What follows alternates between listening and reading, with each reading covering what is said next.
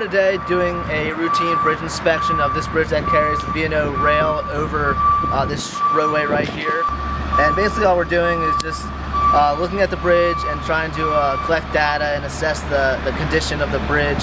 And it's really a routine inspection that gets done for any bridge on the National Register. So we're excited to be here today and see how the bridge is doing.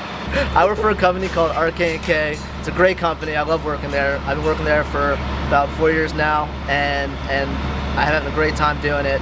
Get a lot of hands-on experience inspecting bridges, and they're doing a great job just helping out Department of Traffic, different DOT agencies, and doing a great job at it too. We inspect all kinds of bridges.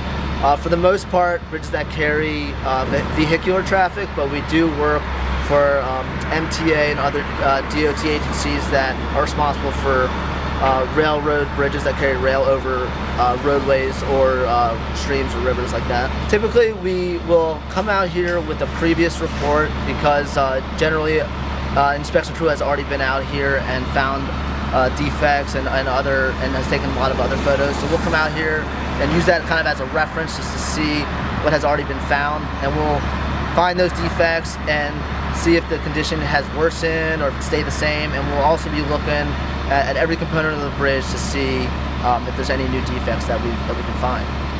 When I found out that we were coming out here to do a B&O bridge, I was actually very excited. I have two little kids that are 5 years old, and so we've been out here for the Ride Along with Thomas event before, one of our favorite city events. They had a great time at that event, so I got really excited finding out that we were doing this bridge right here.